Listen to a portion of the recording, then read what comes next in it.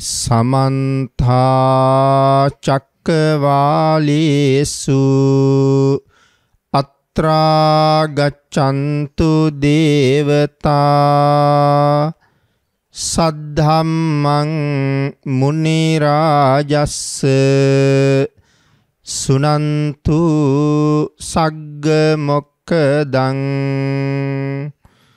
ධම්මස්සවන කාලෝ අයං බදන්තා ධම්මස්සවන කාලෝ අයං බදන්තා ධම්මස්සවන කාලෝ අයං බදන්තා නමෝ තස්ස භගවතු අරහතු සබ්බ ධම්මේසු අප්පටිහත ඥානචාරස්ස දස බලදරස්ස චතු වේසාරජ්‍ය විසරදස්ස සබ්බ සත්තුත්තමස්ස ධම්මිස්ස රස්ස ධම්ම රාජස්ස ධම්මස්සාමිස්ස තථාගතස්ස සබ්බඤුනෝ සම්මා සම්බුද්දස්ස නමෝ තස්ස භගවතු අරහතු සබ්බ ධම්මේසු අප්පටිහත ඥානචාරස්ස දස බලදරස්ස චතු වේසාරජ්‍ය විසරදස්ස සබ්බ සත්තුත් තමස්ස ධම්මිස්ස රස්ස ධම්ම රාජස්ස ධම්මස්සාමිස්ස තථාගතස්ස සබ්බඤුනෝ සම්මා සම්බුද්දස්ස නමෝ තස්ස භගවතු අරහතු සබ්බ ධම්මේසු අප්පටිහත ඥානචාරස්ස දස බලදරස්ස චතු වේසාරජ්‍ය විසරදස්ස සබ්බ සත්තුත්තමස්ස ධම්මිස්ස රස්ස ධම්ම රාජස්ස ධම්මස්සාමිස්ස තථාගතස්ස සබ්බඤුනෝ සම්මා සම්බුද්දස්ස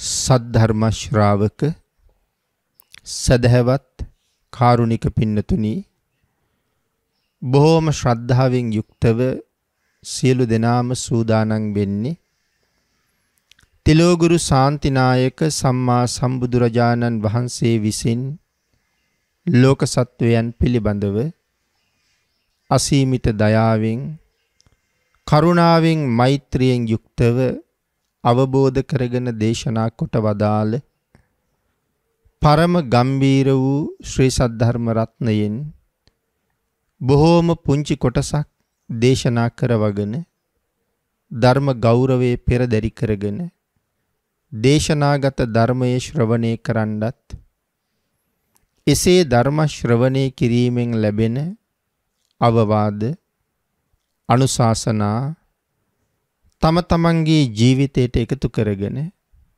වඩාත් නිවැරදි මෙලව ජීවිතයක් සකස් කරගන්නත් නිවැරදි වුණ මෙලව ජීවිතයක් තුලින් සුගතිගාමී වූ පරලොව ආයති භවයකින් සැනසෙන්නත් ප්‍රාර්ථනා කරන බෝධියෙන් සැප සහිත ප්‍රතිපදාවකින් ඊටම ඉක්මන් භවයක අමා මහ නිවනින් සැනසීමේ බලාපොරොත්තුවත් ඇතුව ඒ උතුම් බලාපොරොත්තු උතුම් ප්‍රාර්ථනා සියල්ලක්ම එලෙසින්ම මුදුන්පත් කර ගැනීම සඳහා මේ උතුම් වූ ධර්ම දානානිසංසයත් ධර්ම ශ්‍රවණානිසංසයත් තම තමන්ගේ ජීවිත කාලය තුල මෙතෙක් සිදු කරගත්ත සියලුම කුසල ධර්මයන්ගේ ආනිසංසත් හේතු වේවා කියලා ප්‍රාර්ථනා කරමු. පින්නතුනි අද ධර්මදේශනාවේ මාතෘකාව හැටියට මම යොදා ගන්න කල්පනා කළේ අපේ භාග්‍යතුන් වහන්සේ බොහෝම උසස්කට අගය කර දක්වන්නට යෙදුන සෑම කෙනෙක්ම තම තමන්ගේ ජීවිත කාලය තුල මනාව ප්‍රගුණ කරගෙන තිබිය යුතු උතුම් භාවනා ක්‍රමයක් පිළිබඳව කරුණු පැහැදිලි කෙරෙන ධර්ම දේශනාවක්. ඒ භාවනා ක්‍රමය තමයි මරණ සතිය. කෙනෙක් ජීවත් වෙනවා කියලා කියන්නේ මරණයට සූදානම් වීමයි. මොකද අපි කවදද මැරෙන්නේ? කොතනද මැරෙන්නේ? කොහොමද මැරෙන්නේ? කොයි වෙලාවේද මැරෙන්නේ? මොන හේතුව නිසාද මරණය සිද්ධ වෙන්නේ? ඒ කිසිම දෙයක් අපි දන්නේ නැහැ. නමුත් අපි දන්න එක දෙයක් තියෙනවා. මේ ලෝකේ ඉපදුනොත් අනිවාර්යයෙන්ම මරණයත් සිද්ධ වෙනවා කියලා. යමක් ඇති වුනොත් නැතිවීම සිද්ධ වෙනවා. මරණය කියලා කියන්නේ ජීවිතේ මූණ දෙන්න තියෙන අති භයානකම අත්දැකීමක්. මේ භවයාගේ අවසානයේ. ඒක භයානක අත්දැකීමක් කියලා මම සඳහන් කළේ මේ මරණ මංචකයේ ඇති වෙන වේදනාව. අපි කවුරුවත් මේ ජීවත් වෙමින් ඉන්න වෙලාවේ අත්විඳින වේදනාවක් නෙමෙයි. මුලින්ම ප්‍රශ්නයක් ඇහුවොත් මැරෙනකොට රිදෙනවද කියලා ප්‍රශ්නයක් ඇහුවොත් ධර්මානුකූලව දෙන්න තියෙන උත්තරේ තමයි ඔව් කියන කාරණාව. ඒ මරණ වේදනාව අනාථපිණ්ඩික සිටුතුමා පැහැදිලි කළානේ. ඒ වගේම ධනංජානි බ්‍රාහ්මණයත් පැහැදිලි කළානේ. දෙන්නම මරණ වේදනාව ගැන කිව්වේ සාරිපුත්තයන් වහන්සේට. වේදනාව ගැන කියනකොට සාරිපුත්තයන් වහන්සේ තමයි තීරණය කරන්නේ තව මොහොතකින් මැරෙනවා කියලා. නමුත් මේ ඇති වෙන වේදනාව මරණ වේදනාවයි කියලා සාරිපුත්තයන් වහන්සේ තීරණය කරනවා. අනාථපිණ්ඩික සිටුතුමා අවසාන කාලේ මේ කියන්නේ මරණ මංචකේ ඉන්න වෙලාවේ තමන්ගේ සේවකයෙකුට කතා කරලා කියනවා ඔබ ජේතවනාරාමයට ගිහිල්ලා බුදුරජාණන් වහන්සේට කියන්නේ ස්වාමීනි අනාථපිණ්ඩික සිටුතුමාට දැන් බොහොම අසාධ්‍යයි කියලා. භාග්‍යතුන් වහන්සේට කාරණාව මතක් කරලා මම වෙනුවෙන් භාග්‍යතුන් වහන්සේට වන්දනා කරන්න. ඒ කියන්නේ සිටුතුමා වඳින විදිහට සිටුතුමා වෙනුවෙන් වඳින්න කිව්වා. වැඳලා කාරණාව කියලා යන්න කිව්වා සාරිපුත්තයන් වහන්සේ ළඟට. මොකද අනාථපිණ්ඩික සිටුතුමාගේ ජීවිත කාලේ සරියුත් මහරහතන් වහන්සේට බොහෝම සමීපයි කියලා කියන්නේ. ගිහලා සාරිපුත්තයන් වහන්සේටත් මම වඳිනවා වගේම වඳින්න. බැඳලා මට අසාධ්‍යයි කියලා කියන්නේ. උන්වහන්සේට මතක් කරන්න පුළුවන් නම් සිටුතුමා බලලා යන්න එන්න කිව්වා කියලා. ඉතින් සාරිපුත්තයන් වහන්සේ සිටුතුමා බලන්න වඩිනවා. ඒ වැඩලා තමයි අහන්නේ සිටුතුමනි දැන් කොහොමද? අසනීප තත්ත්වේ මොනවද දැනෙන වේදනාවල් කියන අහනවා. අනේ එතකොට තමයි සඳහන් කළේ ස්වාමීනි මගේ හිසට බොහොම ශක්තිමත් පුද්ගලයෙක් කුළු ගෙඩියකින් පහර දෙනකොට යම් වේදනාවක් ඇති වෙයිද ආන් ඒ වගේ වේදනාවක් හිසේ දැනෙනවා. ශක්තිමත් දෙන්නෙක් වරපටයක් කියලා කියන්නේ මේ හං වලින් හදාපු හම්පටියක් අරගෙන මේ හිස වතේට වෙලලා දෙන්න හිර කර කර දෙපැත්තට ඇද්දොත් කොයි වාගේ වේදනාවක් දැනෙනවද? ඒ වාගේ වේදනාවක් මට දැනෙනවා. ස්වාමීනි මේ දක්ෂ ගව ඝාතකයෙක් ඊටාම තියුණු පිහියෙන් මගේ කුස ඇතුළට ගිහිල්ලා කපාගෙන යනවා වගේ කුසේ වේදනාවක් දැනෙනවා. තියුණු පිහියකින් කපනවා වගේ වේදනාවක් දැනෙනවා. ඒ වගේම දෙන්නෙක් මගේ අත් දෙකිනුයි පාද දෙකිනුයි අල්ලගෙන මාව අරන් ගිහිල්ලා ගිනි අඟුරු වලකට ලං කළොත් මොන වාගේ දැවිල්ලක් ඇති වෙනවද මට? ඒ වාගේ දැවිල්ලක් මගේ ශරීරයේ මට දැනෙනවා. මෙන්න මේ විදිහට අභ්‍යන්තරික වේදනා ගණනාවක් සිටුතුමා පැහැදිලි කරනවා. ඒ පැහැදිලි කරනකොට තමයි සාරිපුත්තයන් වහන්සේ තීරණය කරන්නේ මේ කියන්නේ මරණ වේදනාවයි කියලා. ඒතකොට ධනංජානි සිටුවරයත් ඔය කාරණාවම සාරිපුත්තයන් වහන්සේත් එක්ක ওই විදිහටම විස්තර කරනවා. ඉතින් සරියුත් මහරහතන් වහන්සේ අනාථපිණ්ඩික සිටුතුමාට මේ වෙලාවේ ධර්මයෙන් අවවාද කළා. එතකොට මේ මරණ වේදනාව සඳහන් කරන්නේ අපේ ශරීරයේ තියෙන වාතය මරණාසන්න වෙන්න මේ වාතය කිපෙනවා. දැන් බලන්නකෝ වයෝවෘද්ධ වෙන්න වාතය කිපෙනවනේ. දැන් බාල කාලේ තරුණ කාලේ නොතිබුණ නොඒක ආබාධ සමහර වෙලාවට නිින්ද යන්නේ, සමහරලාට මේ පාද දෙකම කකියනවා. අපි දකිනවා වැඩිහිටියෝ මේ පාද බිම ගහනවා, නිදාගෙන විලුඹ හැම බිම ගහනවා. ඒ වේදනාවක් දැනෙනවා. මොකද අර ශරීරයේ පුරාම තිබුණ වාතය කිපෙනවා.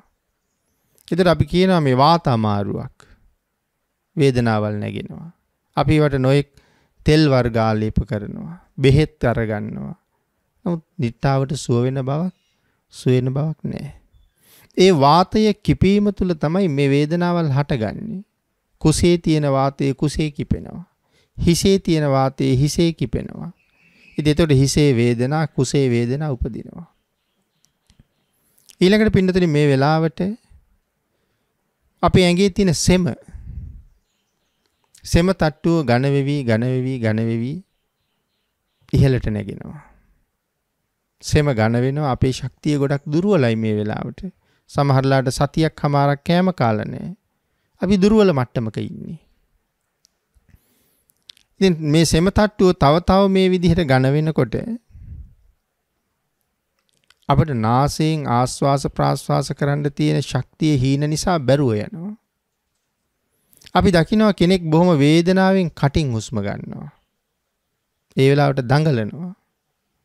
ඉතින් සමහර වෙලාවට අපිට ඇහෙනවා අර කටින් හුස්ම ගන්නකොට අර සෙම අතරින් හුස්ම එහාට මෙහාට යනකොට හඬක් නැගෙනවා. අපි ඒකට කියන්නේ පණ අදිනවා කියලා. ඉතින් මේ සියල්ල මෙහෙම වෙනකොට මාව බේරගන්න පුළුවන් තව සමත් කෙනෙක් කවුරුවත් ඉන්නවද?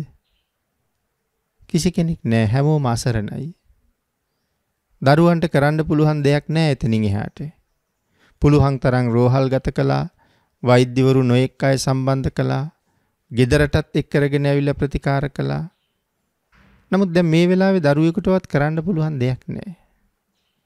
ඔවුන්ට තියෙන එකම දේ බලාගෙන ඉන්න එක.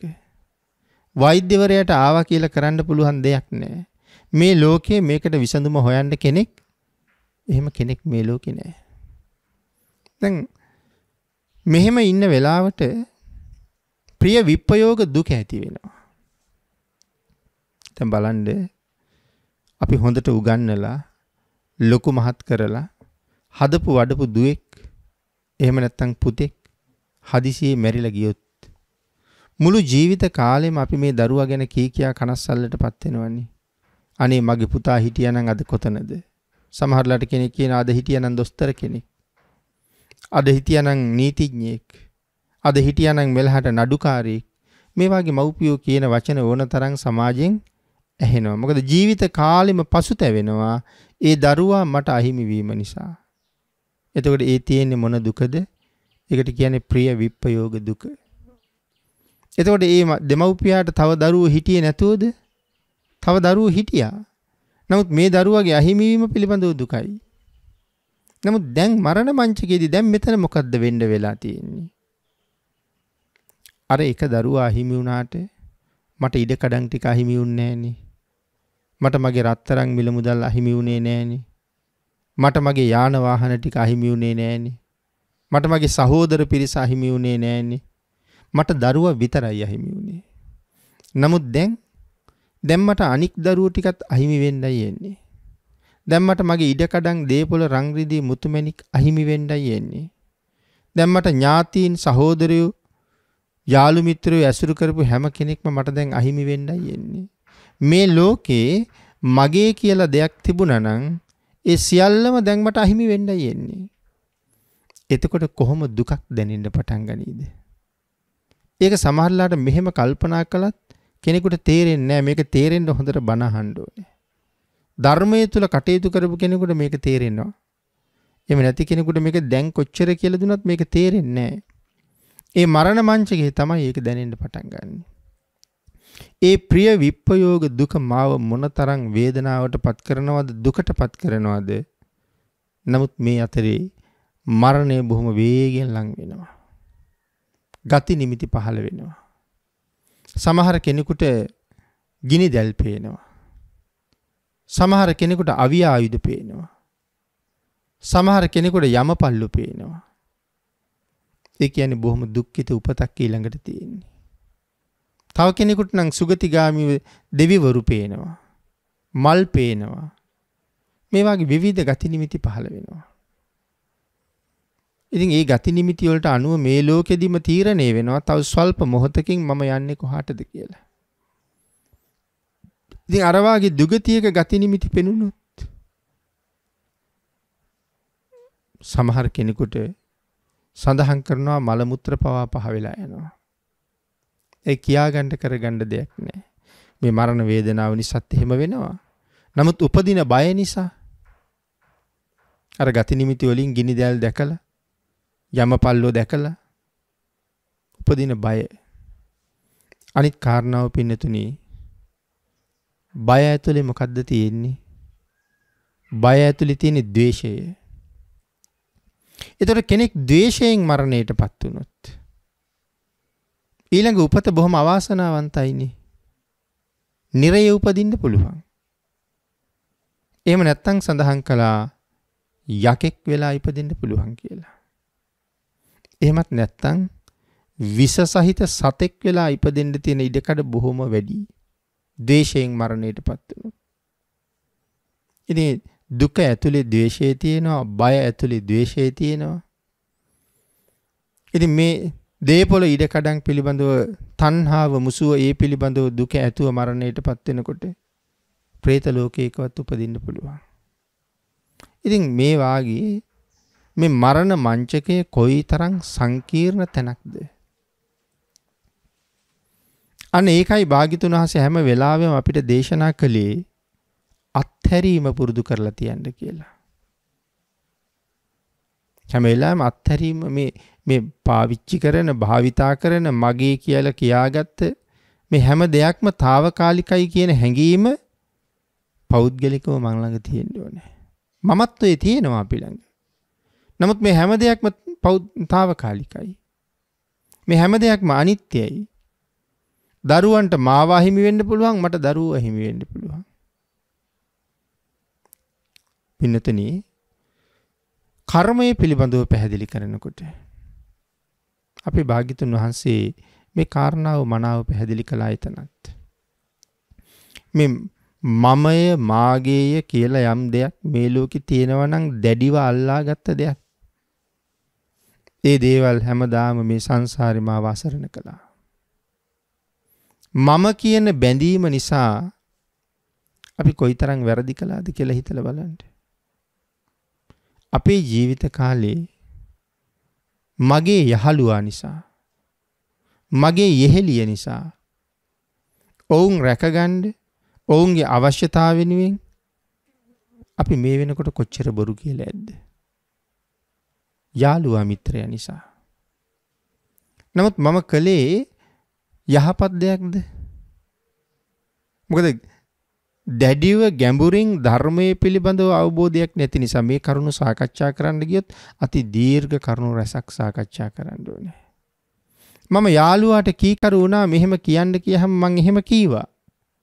නමුත් යාළුවාට කීකරු වෙනවත් එක්කම මං කාට අකීකරු වුණාද? මං භාග්‍යතුන් වහන්සේට අකීකරු වුණා. යහළුවට කීකරු වුණා, භාග්‍යතුන් වහන්සේට අකීකරු වුණා. ශ්‍රාවක, මේ ශ්‍රාවක කියන වචනය හරි ගැඹුරු වචනයක්. අකුරු 3ක් විතරක් නෙමෙයි එතන තියෙන්නේ. අති විශාල අර්ථයක් මේ ශ්‍රාවක කියන කාරණාව තුල තියෙනවා. පින්නතුනි අපි යම් පින්කමක් කරලා නිවන් ප්‍රාර්ථනා කරනවා. මේ කුසල කර්මයෙන් මට නිවන් දකින්න ලැබේවා කියලා. ප්‍රාර්ථනා කළ පමණින් නිවන් හම්බෙනවද?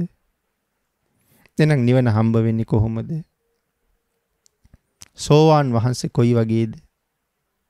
සංයෝජන 3ක් ප්‍රහීණය කරපු උතුමෙක් සෝවාන් ආර්යයන් වහන්සේ කියලා කියන්නේ. මොනවද ප්‍රහීණය කරපු සංයෝජන? සක්කාය දිට්ඨි, විතිකිච්ඡා, සීලබ්බත පරාමාස. මේ සංයෝජන 3 නැති කරලා සෝවාන් වහන්සේ කෙනෙක් යම්සේ කටයුතු කරනවද? ආන් එහෙම කටයුතු කරමින් ඉන්න අතරතුර තමයි මට මේ සෝවාන් කියන ආර්ය මාර්ගඵලය ලැබෙන්නේ.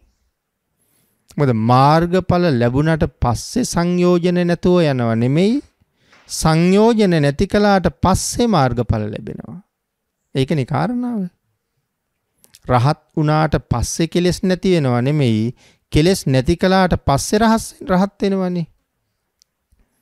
එහෙමනම් දැන් සෝවාන් වහන්සේ කවදාවත්ම බොරු කියන්නේ නැහැ. සෝවාන් වහන්සේ කවදාවත් පන්සිල් උල්ලංඝනය කරන්නේ නැහැ. පන්සිල් රැකගෙන කරන්න පුළුවන් පවුත් මේ ලෝකේ තියෙනවද? පන්සිල් රැකගෙන කරන්න පුළුවන් පවුත් තියෙනවා. අපි කියමු තරහ ගියා.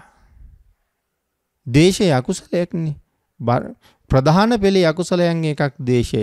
අපි කතා කරන්නේ ලෝභ, ද්වේෂ, මෝහ ගැනනේ. එතකොට මට තරහ ගියා කියලා පන්සිල් කැඩුනද? මට තරහ ගිහලා කාට හරි ගහනවා. ගැහුවා කියලා පන්සිල් කැඩුනද? ඒත් පන්සිල් කැඩිලා නැහැ. කාගේ හරි දේපොලක් සම්බන්ධයෙන් මට ඊර්ෂියාවක් ඇති වෙනවා. පන්සිල් කැඩිලාද? මොකක් හරි සිද්ධියකට මගේ අම්මත් එක්ක ගැටුමක් ඇති වුණා.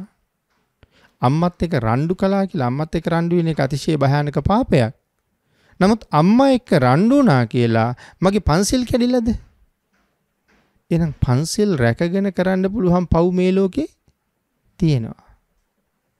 නමුත් පංචශීල ප්‍රතිපදාව කියලා කියන්නේ ලෝකවද්‍ය ශික්ෂාපදනේ.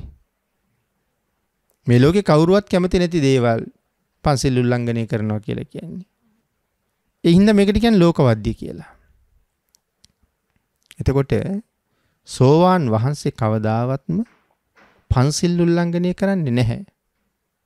ඉතින් මම තාමත් පන්සිල් උල්ලංඝනය කර නිවන් ප්‍රාර්ථනා කරනවා නම් මං තාම සෝවාන් වෙන්නවත් ලෑස්ති නෑනේ.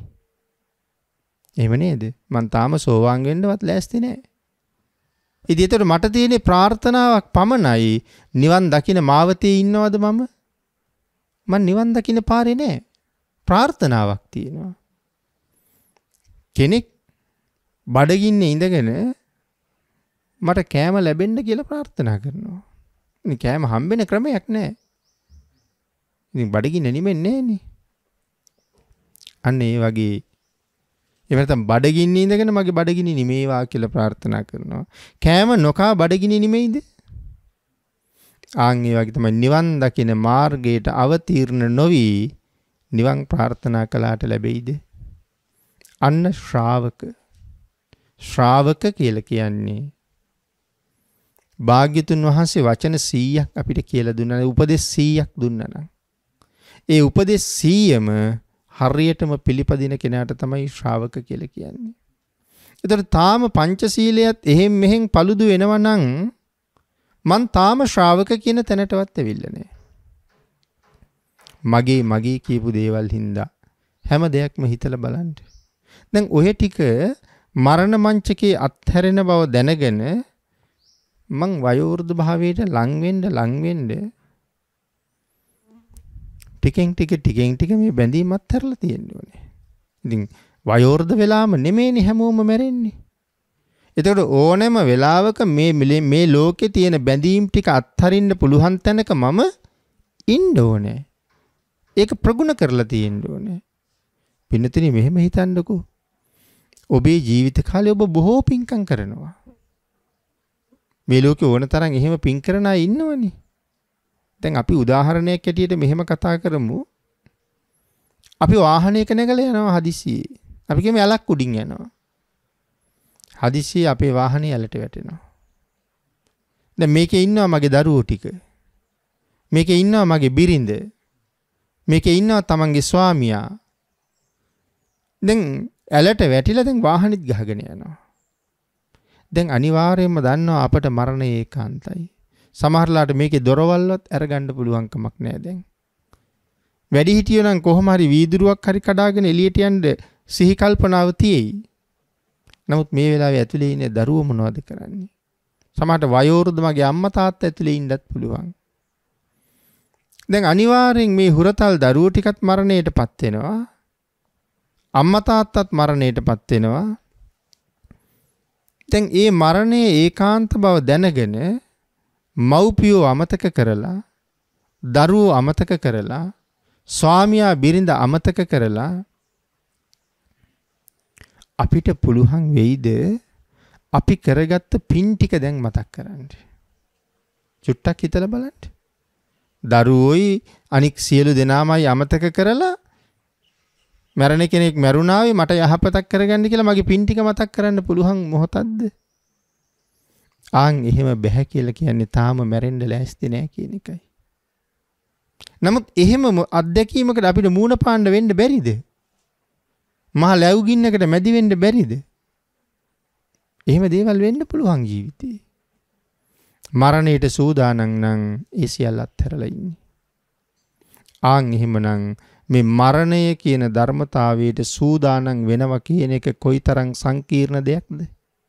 අන්න ඒකයි මම සඳහන් කළේ ජීවත් වෙනවා කියන්නේ මැරෙන්න ලෑස්ති වීමයි කියන කාරණාව දැනගන්න ඕනේ කියලා. එතකොට මරණයට සූදානම් වෙච්ච කෙනා නැත්නම් සූදානම් වෙන කෙනා මෙන්න මේ මරණානුස්සති භාවනාව ජීවිතේ ප්‍රගුණ කරනවා.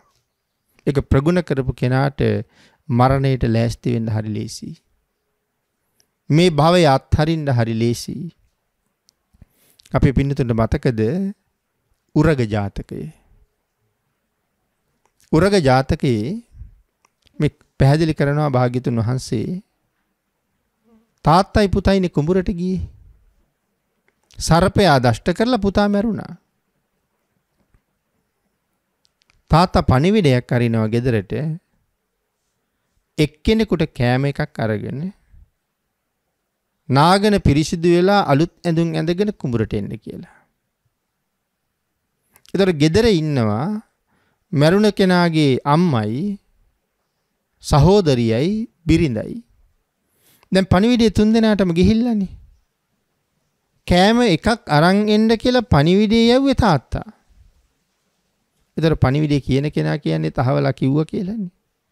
එතකොට ගෙදර තුන් දෙනාම දන්නවනේ මැරිලා ඉන්නේ පුතා කියලා. පුතා, සහෝදරයා, ස්වාමියා. තුන් දෙනාම දන්නවා. හැබැයි කිසි කලබලයක් නැහැ. ඒගොල්ලෝ නාගෙන උයාගෙන කෑම කාලා තාත්තට කෑම එක අරගෙන කුඹුරට ඇවිල්ලා තාත්තා නාගෙන ආවහම කෑම එක දීලා තාත්තත් කෑම කෑවට පස්සේ කට්ටියම එකතු වෙලා දර හොයලා දර සෑයක් හදලා අර දේහය අරන් ගිහිලා ඒක උඩ තියලා දවනවා. පුතාගේ මරණය පිළිබඳව කාටවත් කිසිම දුකක් නැහෙනේ. තාත්තට දුකක් නැහැ. මෙතෙන්ට ඇවිල්ලා එක බමුණෙක් අහනවා මුවෙක් නේද පුච්චන්නේ? ආපු වෙලාව හොඳයි මටත් මස් කෑල්ලක් දෙනව නේද කියලා. තාත්තා කියනවා නෑ මිනිහෙක්.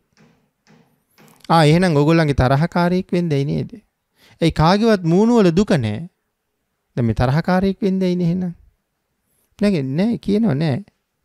අපේ පුතා. එහෙනම් මව්පියන්ට බොහොම කරදර කරපු ගෙදර අයට හිරිහැර කරපු කෙනෙක් වෙන්නයි නේද? නෑ ඊටාම ගුණ අධික, බොහොම සිල්වත්, දෙමව්පියන්ට බොහොම කීකරු වෙච්ච, ලෙන්ගතු වෙච්ච මේ ලෝකේ ඊටා උසස් දරුවෙක් අපේ පුතා. එතකොට එහෙම පුතා මැරුණා කියලා දුක නැද්ද? තාත්තා කියනවා දුක් වුණා කියලා පුතා ආයේ එනවද? මගේ දුකේ ප්‍රතිඵලයේ හැටියට පුතා එනවනම් මට දුක් වෙන්න තිබුණා. පුතාගේ මේ භවය දාලා පුතා තව භවයක් හොයාගෙන යන්න ගියා. සර්පයාගේ පරණ හැම අයින් කරලා පරණ හැම දිහා බලන්නේවත් නැතුව ඔහු ඇදිලා ඉස්සරහට යනවා. බොහොම හිර වෙන තැනකින් රිංගලනකොට පරණ හැම ගැලවෙනවා. හැම එතන ගැලවෙනවා සර්පයා ඉස්සරහට යනවා. මගේ පුතාගේ මේ භවයේ අත්හැරලා පුතා වෙන භවයකට ගියා. ඉතින් මං ඇඬුවා කියලා එයා ඉන්නේ නැහැ. අම්මට ගිහිල්ලා කියනවා මේ පෙරිමි කොහොමත් හිත තද කට්ටිය ටිකක් දැඩි වැඩි. අම්මා හැටියට උඹට දුකක් නැද්ද කියලා. අම්මා කියනවා මට කියලා මං ගාවට ආවෙත් නැහැ. මට කියලා මේ ලෝකෙන් ගියෙත් නැහැ. යථාගතෝ තථාගතෝ කාතත්ත පරිදේවනා. මට කියලා ආවෙත් නැහැ මට කියලා ගියෙත් නැහැ. මම මොකටද දුක් වෙන්නේ? ඔහුම ආවා ඔහුම ගියා. සහෝදරියකින් ගිහිල්ලා අහනවා. සහෝදරිය කියනවා ඇඬුවට කමක් නැහැ අයියා එනවනම්. ඉතින් මොහු මැරුණා කියලා අඬන එකෙන් වෙන්නේ මාව කැත වෙන එක විතරයි. ආයේ එන්නේ නැති කෙනෙක් වෙනුවෙන් කැත වෙන්න මම ලෑස්ති නෑ. බිරිඳගෙන් ඇහුවාම කියනවා බිඳුණු කලේ ආයෙ පුරුද්දන්න බැහැනේ. මගේ ස්වාමියා වුණත් දැන් මෙතන නෑනේ. ඉතින් මං ඇඬුවා කියලා ආයෙ ඇවිල්ලා ඔහු නැගිටලා එන්නේ නෑනේ. අවබෝධය. මේ සියලු දෙනාම මරණ සතිය වඩපු අය. ඒ අවබෝධය මේ තියෙන අත්හැරීම තියෙන හොඳ ආකාරයෙන්. කවුද මේ ඇවිල්ලා අහන්නේ? මේ ඇවිල්ලා අහන්නේ පුතාම තමයි. මරණයටපත් වෙලා සක්‍ර දේවේන්ද්‍ර වෙලා ඉපදිලා. තමන්ගේ පවුලේ අයගේ දියුණුව දැකලා, ඒ කියන්නේ ආධ්‍යාත්මික දියුණුව දැකලා, ඇතිතරම් ධනෙන් gedara පුරවලා කියනවා තව භාවනා ක්‍රමේ දියුණු කරගන්න. බොහොම සතුටුයි මට ඒ ගැන කියලා. එදා පුතා වෙලා හිටියෙත් මහ බෝසතාණන් වහන්සේමයි. දැන් බලන්න ඒගොල්ලන්ට එහෙම පුළුවන් උනේ මරණයට මූණ දෙන්න මරණය පිළිබඳව හොඳ ප්‍රගුණ කිරීමක් කරලා තිබුණා. ධම්මපද පාළියේ තියෙනවා අර පේසකාර දියණිය පිළිබඳව කතාවක්. ඒ අවුරුදු 3ක් එක දිගට භාග්‍යතුන් වහන්සේගෙන් බණ අහලා භාග්‍යතුන් වහන්සේගෙන් එක බණක් අහලා 3 අවුරුද්දක් තිස්සේ මරණ අනුස්සතිය වැඩිවා. 3 අවුරුද්දකට පස්සේ භාග්‍යතුන් වහන්සේ මේ ගමට වඩින්නෙම මහා කරුණා සමාපත්තියෙන් මේ දැරියාද මැරෙන බව දැකලා. ඇයට පිහිට වෙන්න මම වැඩියොත් ප්‍රගුණ කරගත්ත මේ භාවනා ක්‍රමයත් එක්ක ඇය සෝවාන් වෙනවා. ඇයට උපකාර පිණිස වැඩලා ධර්ම දේශනාවට වාඩි වෙලා භාග්‍යතුන් වහන්සේ සෑහෙන වෙලාවක් දේශනාව නොකර බලාගෙන ඉන්නවා. පිරිස දහස් ගණන් වාඩි වෙලා. එතන රහතන් වහන්සේලා ඉන්නවා. මාර්ගඵලලාභී අනික් උතුමන් වහන්සේලා ඉන්නවා. බණ අහන් රැස් වෙච්ච ගිහියයි ඉන්නවා. කෝටි ගණන් දෙවියෝ බ්‍රහ්මයෝ බලාගෙන ඉන්නවා දේශනාව කරනකම්. භාග්‍යතුන් වහන්සේ නිහඬව ඉන්නවා ආසනයට වෙලා. කිසි කෙනෙක් අහන්නේ නැහෙනි ස්වාමීනි දේශනාවයි තාම පටන් ගන්න නැත්තේ කියලා. සරියුත් මහරහතන් වහන්සේවත් අහන්නේ නැහැ. මොකද දන්නවා මේ දේශනාව පවත්වන්නේ නැතුව බලාගෙන ඉන්න විශේෂ හේතුවක් නිසා කියලා. අර පේසකාර දැරිය එතෙන්ට එනකොට භාග්‍යතුන් වහන්සේ දේශනාව පටන් ගන්නවා. එගෙන් ප්‍රශ්න ටිකක් අහලා. ප්‍රශ්න වගේක් අහනවා භාග්‍යතුන් වහන්සේ. කොහේ ඉඳලාද එන්නේ? ඇයි කියනවා දන්නේ නැහැ ස්වාමීනි. කොහෙද යන්නේ? ඇයි කියනවා දන්නේ නැහැ ස්වාමීනි. දන්නේම නැද්ද? දන්නවා ස්වාමීනි. හොඳටම දන්නවද? නෑ ස්වාමීනි. ඔයගේ උත්තර ටිකක් නේ හම්බෙන්නේ. රහතන් වහන්සේලා හැර අනික හැමෝම කලබල වෙනවා. මේ දරුවා මේ ගෑනු ළමයා කවුරු එක්කද කතා කරන්නේ කියලා දන්නවද? එහෙම කලබල වෙනවා. කාටද මේ උත්තර දෙන්නේ කියලා දන්නවද? කලබල වෙනවා මේ. ඇයි එහෙම කතා කරන්නේ කියලා. නමුත් ඇය ඒ කලබල වුණට ආයිට වඩා හුඟක් දියුණු උත්තර ටිකක් දෙන්නේ. කලබල වුණාය භාග්‍යතුන් වහන්සේ සංසුන් කළා.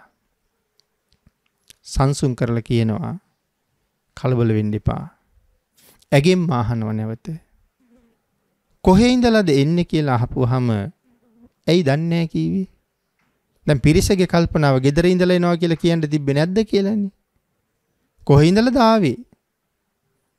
ඇයි කියනවා ස්වාමීනි මම මේ ලෝකෙට ආවේ කොහේ ඉඳලාද කියලායි භාග්‍යතුන් වහන්සේ මගෙන් අහන්නේ.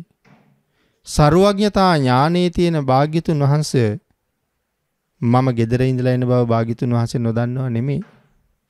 භාග්‍යතුන් වහන්සේ මගෙන් අහන්නේ මේ ලෝකෙට ආවේ කොහේ ඉඳලාද කියලා. බාණ්ඩුකයාගේ ප්‍රඥාව.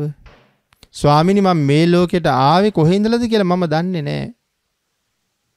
මම යන්නේ කොහෙද කියන කාරණාව භාග්‍යතුන් වහන්සේ හොඳටම දන්නවා. තාත්තා වෙනුවෙන් නූල් කැටගෙන නූල් පන්දු අරගෙන තාත්තා ගාවට යන්නේ. ඒක භාග්‍යතුන් වහන්සේට මගෙන් අහලා දැනගන්න ඕනේ නැහැ. භාග්‍යතුන් වහන්සේ අහන්නේ මරුණගෙන් පස්සේ ඔබ කොහෙද යන්නේ කියලා.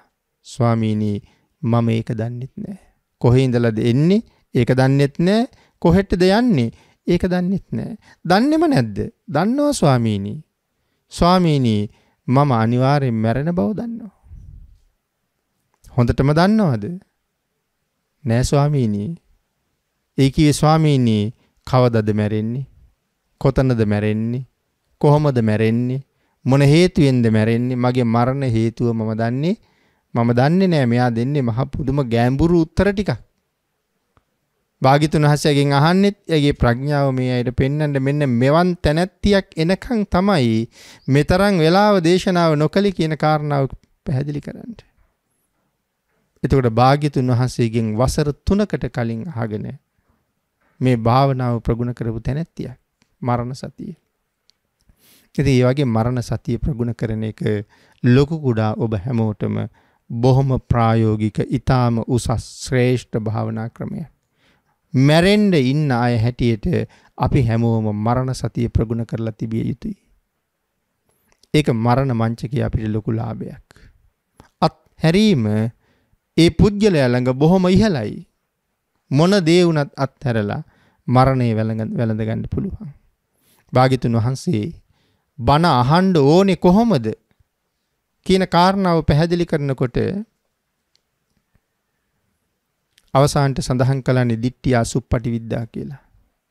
සුතා හොඳට අහන්න ඕනේ. දතා අහන ධර්මයේ ධාරණය කරගන්න ඕනේ. වචසා ಪರಿචිතා වචනයක් ගානේ අහන්න ඕනේ. මනසානුපෙක්ඛිතා 4 වෙනි පියවරේදී ඒ ධර්මයේ මගේ භාෂාවෙන් තේරුම් ගන්න මට පුළුවන් වෙන්න ඕනේ. අවසාන කාරණාව දිට්ඨිය සුප්පටි විද්‍යා. අහලා ධාරණය කරගෙන මනාව අවබෝධ කරගත්ත ධර්මයට අනුව මේ ජීවිතය දිහා බලන්න පුළුවන් වෙන්න ඕනේ. මිනිස්සු කොයිතරම් බණ අහනවද?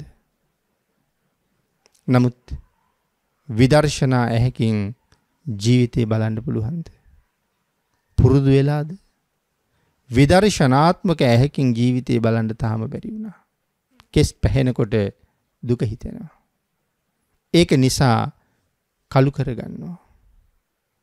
එයි ස්වභාවයට කැමති නෑ.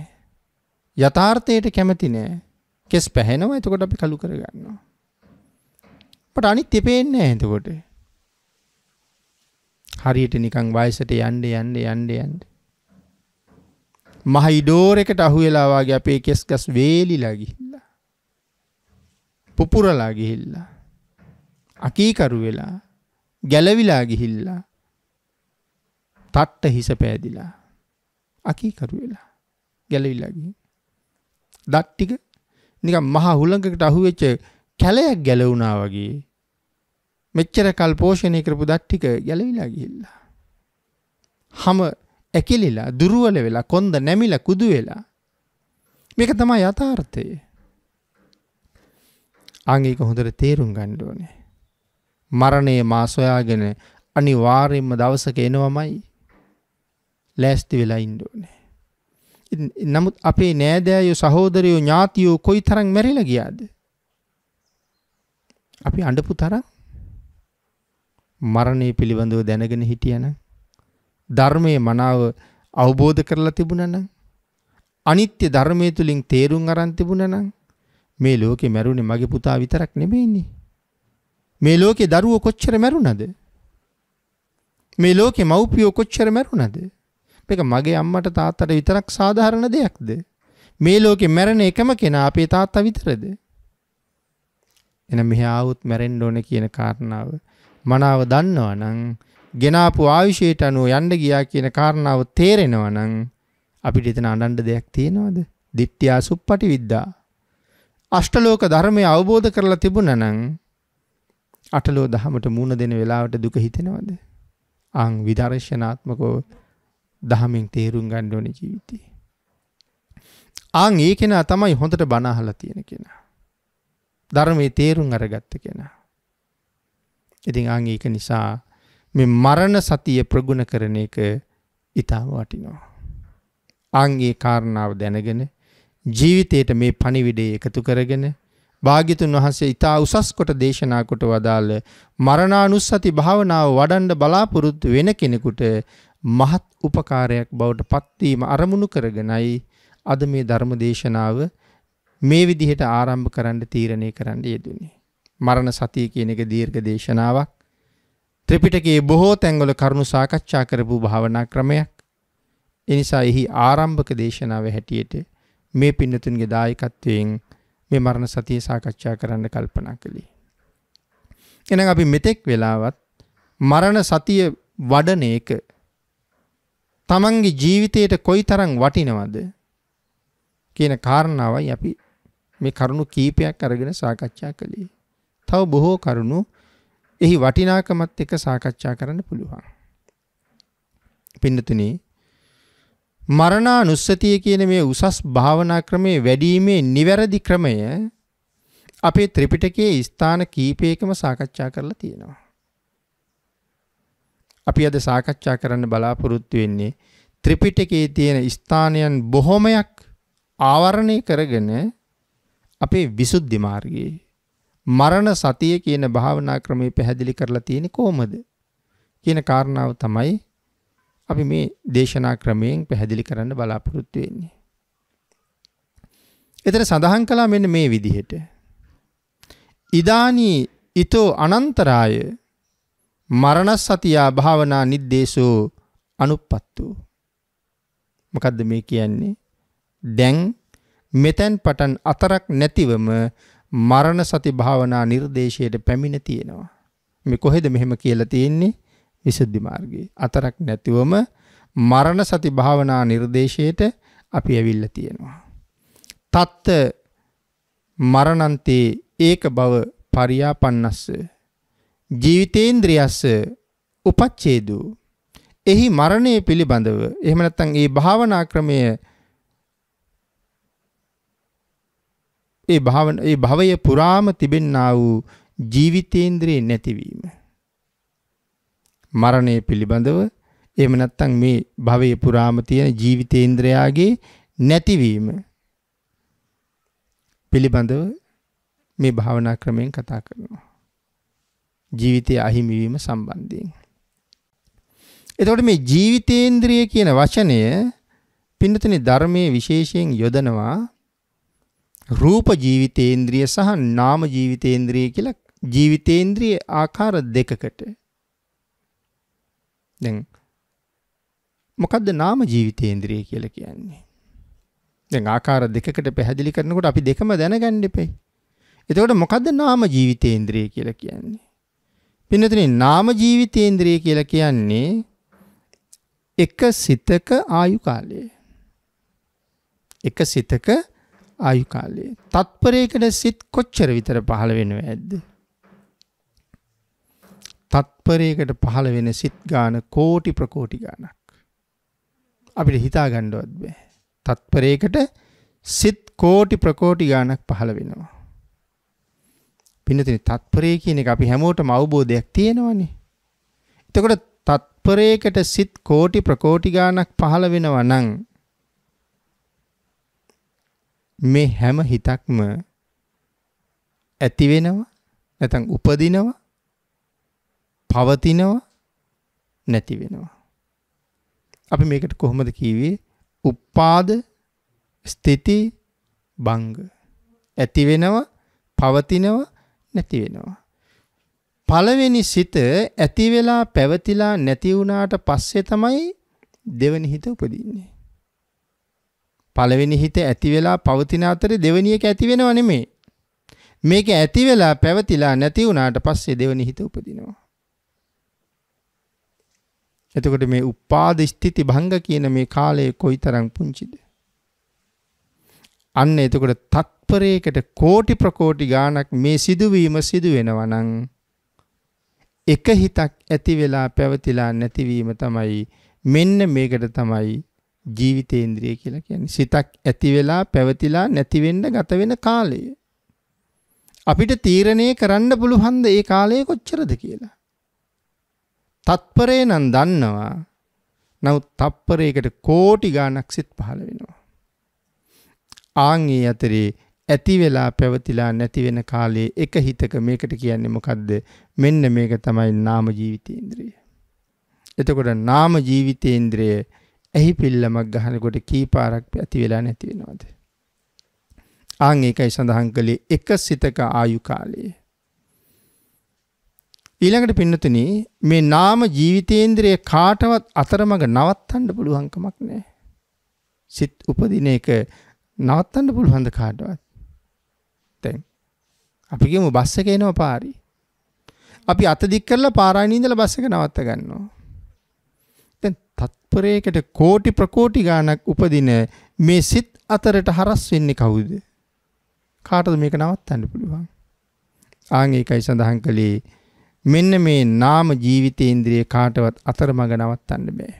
හිතක් ඇති වෙලා පවතින් නැතුව මගදී නැති වෙනවා කියලා එකක් වෙන්නේ නැහැ කියලා සඳහන් කරනවා. ඇති වෙලා පවතින් නැතුව දෙයක් වෙන්නේ නැහැ. ඇති වුණා එතනම ඉවරුණා කියලා දෙයක් වෙන්නේ නැහැ. ඉපදින හිතේ ආයුෂ ඉවර වුණාම ඒ හිතට යම් දෙයක් වෙනවා නම් ආයුෂ ඉවර වුණාට පස්සේ තමයි වෙන්නේ. ඒ කියන්නේ අපේ ආයුෂද නෑ, හිතේ ආයුෂ. ඉපදුන හිතේ ආයුෂ ඉවර වෙනවා නම් ඒ හිත ඇති වෙලා පැවතිලා ඉවර වුණාට පස්සේ තමයි ඒ නැති වෙනවා කියන එක වෙන්නේ. නැතුව ඊට පස්සේ ඊට වඩා මේ ඉපදුනා පවතින්න දුන්නේ පැවතුනා මේ අතර නවත්තන්න කෙනෙක් නෑ කියන එක මේ පැහැදිලි කරන්නේ. නමුත් රූප ජීවිතේන්ද්‍රිය කියලා කියන්නේ එහෙම නෙමෙයි. ඒතර මොකද්ද රූප ජීවිතේන්ද්‍රිය කියලා කියන්නේ? එක භවයක රූප ජීවිතේන්ද්‍රිය ගැන කියනවා නම් උපන්දා පටන් මරණය දක්වා පවතින අපේ ආයු කාලයට තමයි රූප ජීවිතේන්ද්‍රිය කියලා කියන්නේ. ඒතර මේ පවතින්නේ ඔබේ මගේ මොකක්ද? මේ පවතින්නේ ඔබේ මගේ රූප ජීවිතේන්ද්‍රිය. ඉපදිච්ච දවසේ ඉඳලා කවදා හරි මම මැරෙනවද? ඒ මැරෙන අවස්ථාව දක්වා මම ජීවත් වෙන කාලය. මේකට කියනවා රූප ජීවිතේන්ද්‍රිය කියලා. රූප ජීවිතේන්ද්‍රිය කියලා කියන්නේ අන්න ඒ අපේ ජීවිත කාලයට නම් ඒ රූප ජීවිතේන්ද්‍රිය නැතිවීම තමයි මරණය කියලා කියන්නේ. රූප ජීවිතේන්ද්‍රයගේ අවසානය මරණයයි.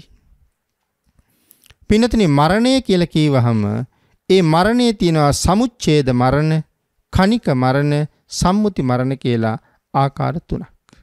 මේ මරණයට තියෙනවා සමුච්ඡේද, කණික, සම්මුති කියලා ආකාර තුනක්. ඒතර මොකද්ද මේ ආකාර තුනක් හැටියට පෙන්වන මරණය? අන්න ඒක පැහැදිලි කරනවා මරණ සති භාවනාව වඩන මේ ආකාරය. මේ කාරණාවෙන් විශේෂයෙන් පැහැදිලි කරන්නේ මේ මරණ සති භාවනාව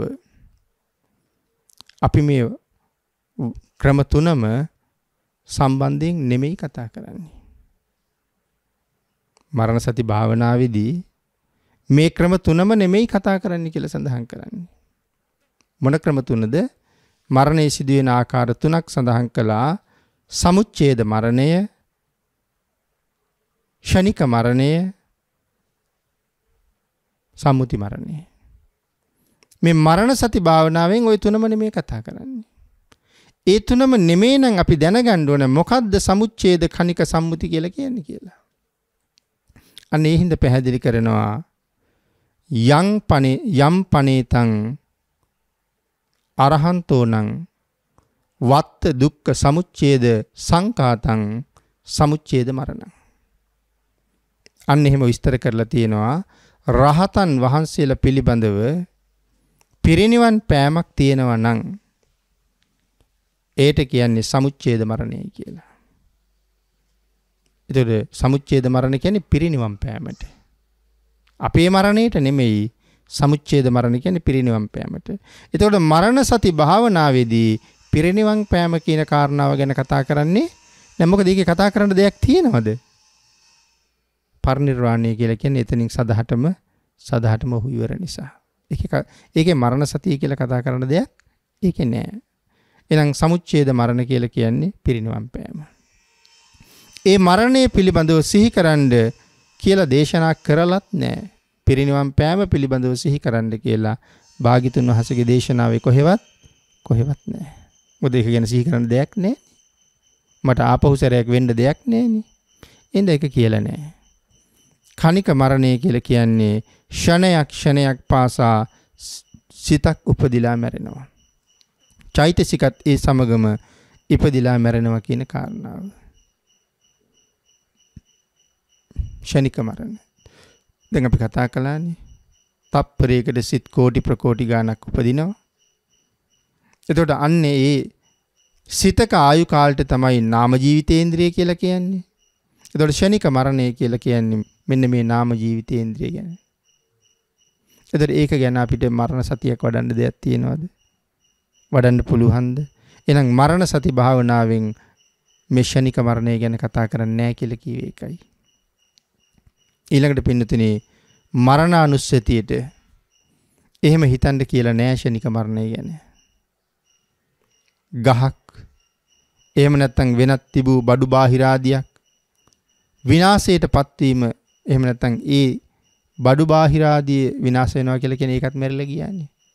එහෙනම් ආන්ගේ ගස් කොළන් තව අපි ගාව තියෙන නොඑක් බඩු බාහිරාදී මේ දේවල් වල විනාශය මරණ සති භාවනාව කියන කාරණාවට ඇතුල් වෙන්නේ නැහැ. යමෙක් එයින් අදහස් කරනවා නම් මරණය දෙවිධයක්. යමක් මෙහි අදහස් කරනවා නම් මරණය දෙවිධයක්. එහෙනම් මොකද්ද? තං කාල මරණං අකාල මරණම්පි ද්විදං හෝති. එතකොට මොකද්ද මරණය දෙවිධයක් කියලා කිව්වේ? තං කාල මරණං අකාල මරණම්පි ද්විදං හෝති. මේ මරණය ආකාර දෙකයි. ද්විදං හෝති කිව්වේ එකයි. සඳහන් කරනවා මරණානුස්සති භාවනාවට අරමුණු කරන ආකාරයේ ආන්ගේ අරමුණු කරන ආකාරයේ මරණ දෙකක් තියෙනවා. මරණානුස්සති භාවනාව අරමුණු කරන ආකාරයේ මරණ දෙකක් තියෙනවා. මොනවද මේ මරණ දෙක? කාල මරණ සහ අකාල මරණ කියලා. කාල මරණය කියන්නේ මොකක්ද එතකොට? ඉපදීමට හේතු වුණ කුසලය ඉවර වීමෙන් එහෙම නැත්නම් ආයුෂය අවසන් වීමෙන් වන මරණය. අපි මේ ලෝකෙට එනකොට අරගෙන ආපු ආයුෂයක් තියෙනවනේ. ආන්ගේ ආයුෂයාගේ අවසානයේ එහෙම නැත්නම් ආයුෂයයි කර්මයයි දෙකේම අවසන් වීමෙන් වෙන මරණය. සමහර අය ආයුෂ ඉවර වෙලත් මැරෙනවා. සමහර අය කර්ම ඉවර වීම නිසාත් මැරෙනවා.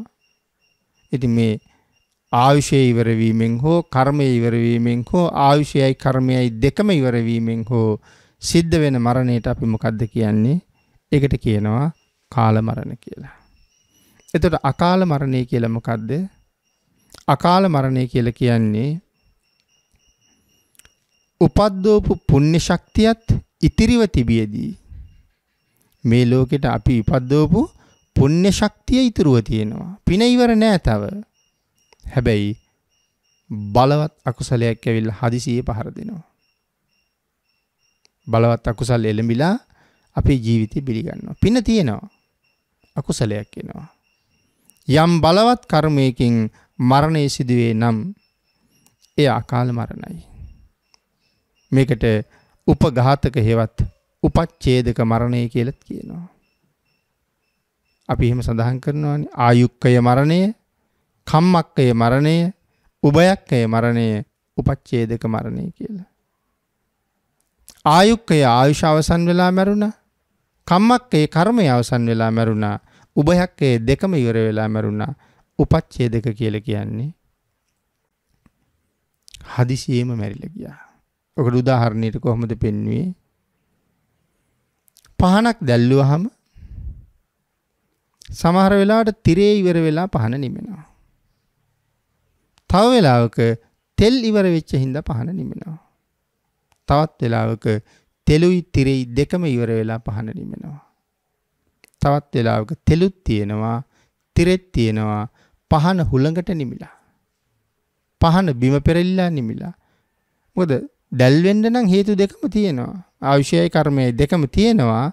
බාහිර හේතුවකින් නිමිලා ගිහිල්ලා. අන්න ඒක තමයි මේ සඳහන් කළේ අකාල මරණය කියලා. මෙතන මේ පුණ්‍යක්ෂය කියන කාරණාව සුගතියට විතරයි හේතු වෙන්නේ කියන කාරණාව මනාව නැවත පැහැදිලි කරනවා. නිරේ උපදින්නේ කුසල ශක්තියෙන් නෙමෙයි. ඊළඟට සඳහන් කරනවා නිරේන් චුත වෙන්නේත්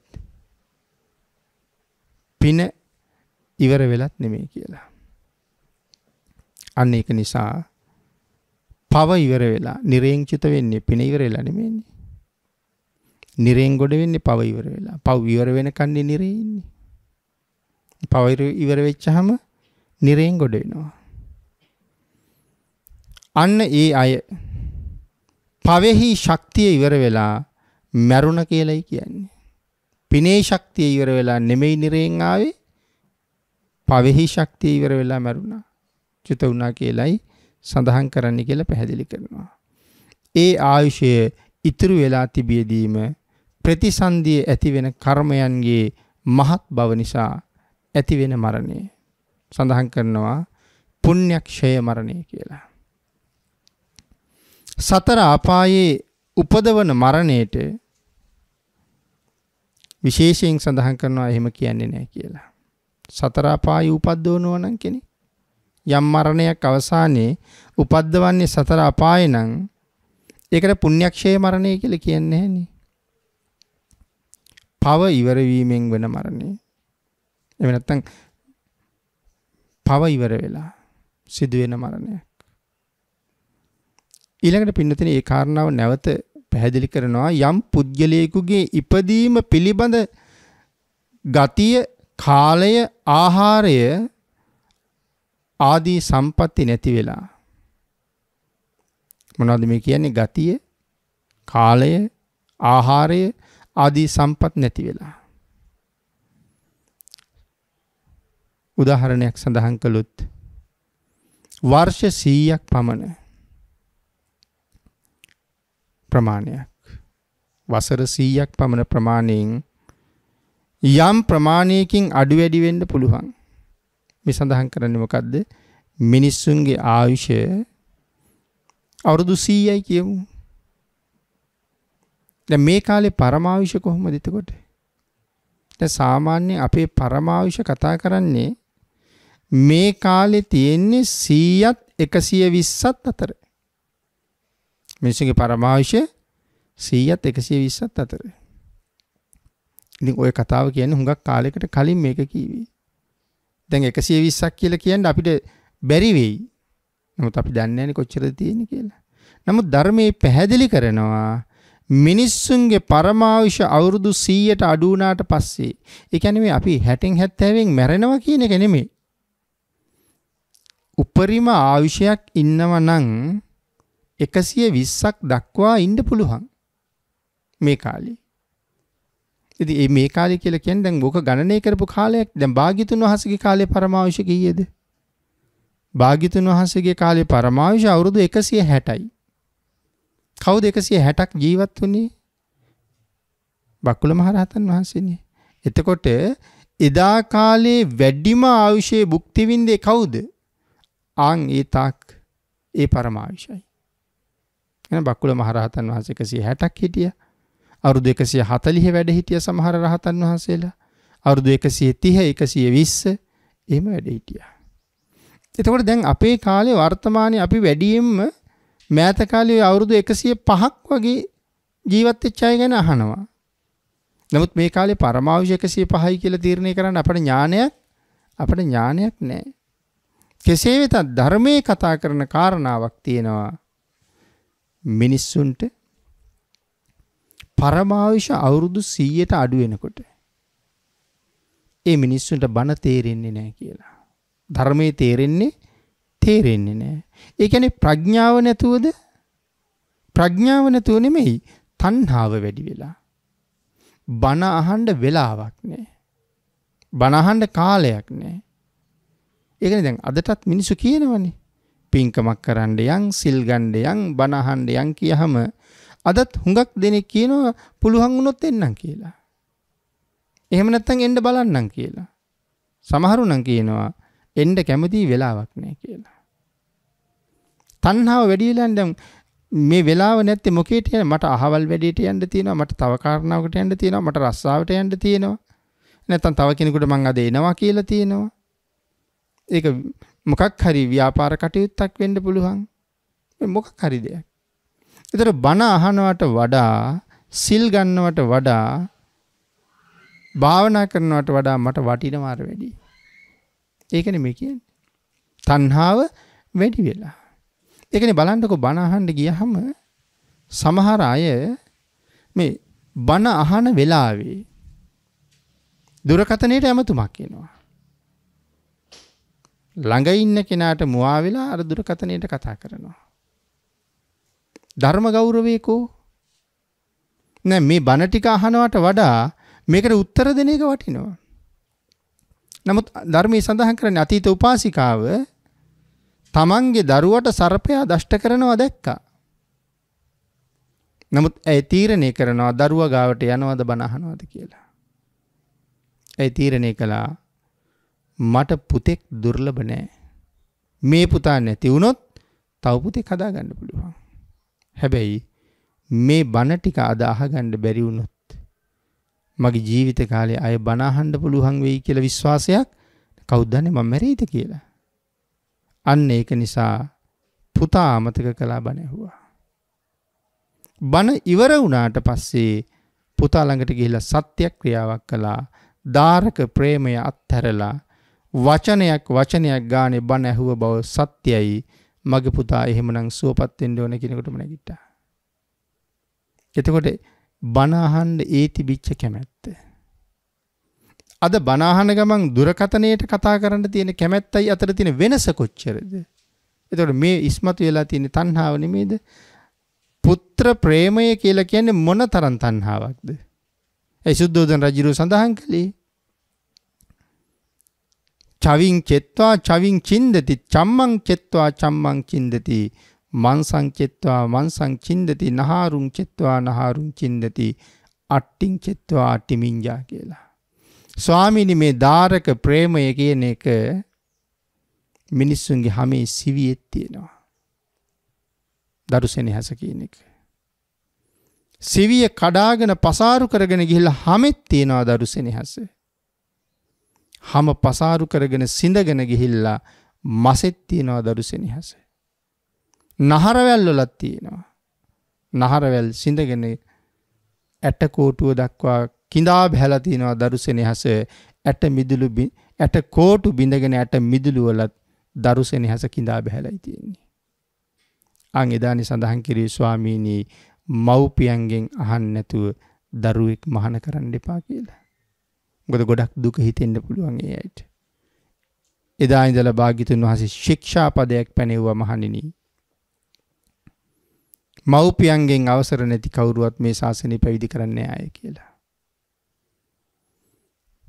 එතකොට අර මව බණ අහන්න තිබුණ කැමැත්ත නිසා ඒ දාරක ප්‍රේමය අත්හැරියා කියලා කියන්නේ ධර්මයේ පිළිබඳව කොයිතරම් හැඟීමක් තිබ්බද? ආන්ගේ නිසා මෙතන සඳහන් කරනවා මේ මරණ සතිය පිළිබඳව පැහැදිලි කරනකොට වර්ෂ 100ක් පමණ ප්‍රමාණයෙන් යම් ප්‍රමාණයකින් අඩු වැඩි වෙන්න පුළුවන්. වසර 60ක් 70ක් මේ අතර කාලය තුල මැරෙනවා. තව කෙනෙක් අවුරුදු 100ක් 110ක් 120ක් ඉන්න පුළුවන්. ඉතින් මේ කාලේ උපරිම ආයුෂයක් හිටියේ කවුද? ආන් ඒක තමයි මේ කාලේ තියෙන පරමාංශය. ඉතින් දේශනාවට තියෙන කාලයත් ඉවර වෙමින් තියෙන නිසා මේ උතුම් භාවනා ක්‍රමයේ පිළිබඳව සාකච්ඡා කෙරෙන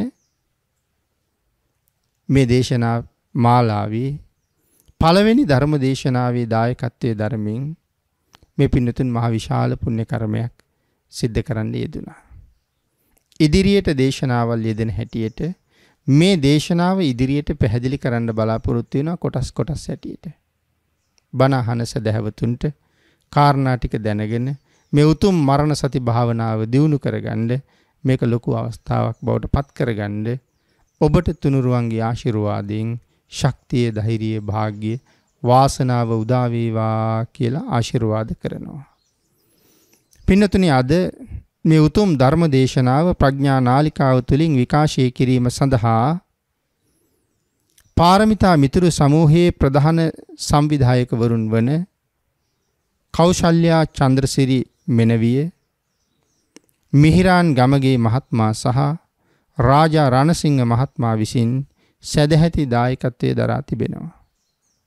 උතුම් අරමුණ පාරමිතා මිතුරු සමාජයේ දේශීය විදේශීය සියලුම සමාජික සමාජිකාවන් හා එම පවුල්වල සියලු දෙමව්පිය ඥාති හිත මිත්‍රාදීන්ටත් පරලෝ සැපත් සියලු දෙනාටත් මේ පින් අනුමෝදන් වේවා. ගෞරවනීය දේශකයාණන් වහන්සේ ඇතුළු මහා සංඝරත්නයට නිදුක් නිරෝගී චිරජීවනයේ ලැබේවා. අද වැනි දිනක ස්වාභාවික විපතකින් නැත්නම් සුනාමියෙන් පරලෝ සැපත් සියලු දෙනාටම මේ ධර්මදේශනයේ ශ්‍රවණය කරන සමස්ත ලෝකවාසීන්ට උතුම් ධර්මාවබෝධයේ පිණිසම මේ උතුම් කුසල කර්මයේ හේතු වේවා, වාසනාව වේවා කියලා ප්‍රාර්ථනා කරනවා. පාරමිතා මිතුරු සමූහයේ සමාජික මහත්වරු, සමාජික මහත්මීන් මේ උතුම් ධර්ම දේශනාව සිද්ධ කරලා පුණ්‍යානුමෝදනා කළ ලක්වැසි ලෝවැසි සියලු දෙනාටම මේ පින් අනුමෝදන් වේවා. ඒ වගේම තමන්ගේ මිතුරු සමාජයට සම්බන්ධ දෙස් විදෙස් සියලුම සමාජිකයින්ට ඒ අයගේ පවුල් වල අයට මේ කුසල අනුමෝදන් වේවා. හැම කෙනෙකුටම රත්නත්‍රයේ ආශිර්වාදයෙන් නිදුක් නිරෝගී භාවයේ චිරජීවනයේ සැලසේවා. හැම කෙනෙකුටම ඊ타ම ඉක්මන් භවයක ඊ타මත්ම කෙටි කාලයකින් සැප සහිත ප්‍රතිපදාවකින් අමා මහ නිවනින් සැනසෙන්න මේ උතුම් කුසල කර්මය හේතු වාසනා වේවා කියලා ප්‍රාර්ථනා කරමු.